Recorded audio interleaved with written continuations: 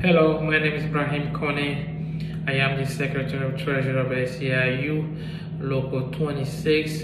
I know some of you may be at work, you may be at home. I just want to pass this message along. SEIU Local 26 and the janitorial companies enter into bargaining and reach an agreement. Before I give you a detail of the bargaining, I just want to tell you where the union stands on COVID vaccination. The union position has been and always been that our members should have a choice in what to put in their body. The companies came to bargaining with that same approach. So, no janitorial company is allowed to make vaccine mandatory on their own. No janitorial company is allowed to make vaccine mandatory on their own. Now, here is the catch, and I want you to hear me. If the client at your work site is making vaccines mandatory, only if the client at your work site is making the vaccine mandatory, then your employer should give you and the union 45 days notice.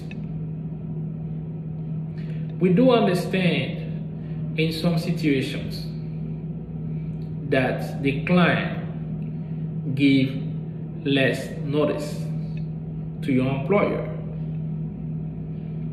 And if that happens, your employer will work with you to try to find a temporary assignment. You can also use any unused vacation and sick time while you're waiting to get vaccinated and go back to work. The second agreement that we reach is around religious and medical accommodation. Your employer is willing to work with you to accommodate your medical and religious needs.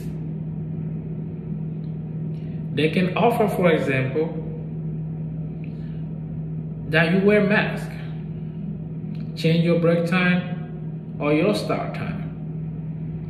They can even try to change your shift if that's a possibility. Now, we understand in some situations that will not work. And if that's the case, then they will try to send you to a location where there's no vaccine requirement.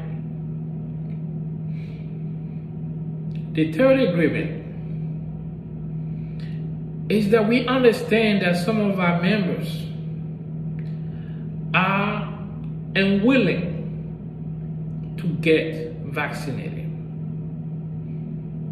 If that happens, we want the company to give them 45 days to comply.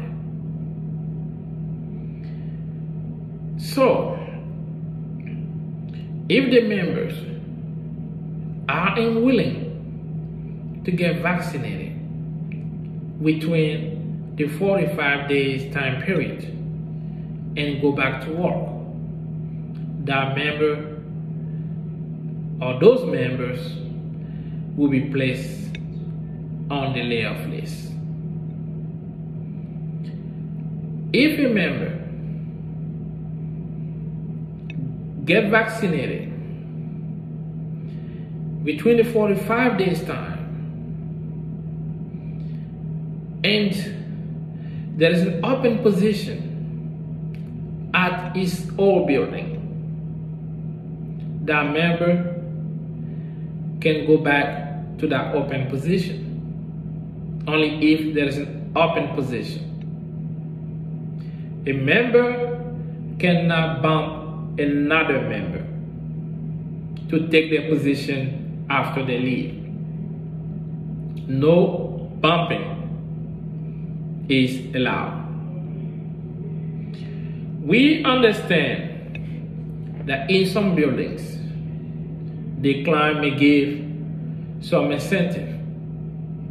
If they do, we want your employer to give that to our members.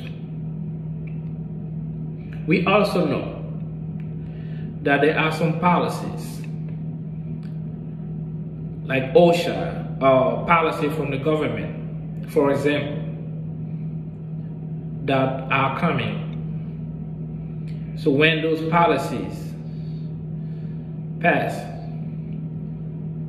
the company is allowed to apply those policies. Employee can use accrued time off or sick time off if they want to go get vaccinated. The last thing that we want, anybody who are quarantined or got sick after COVID vaccination, they can still accrue time off. So this is the update I wanted to pass along to you. I hope you have a great weekend. My name is Ibrahim Kone, Secretary Treasurer of Local 26. Thank you.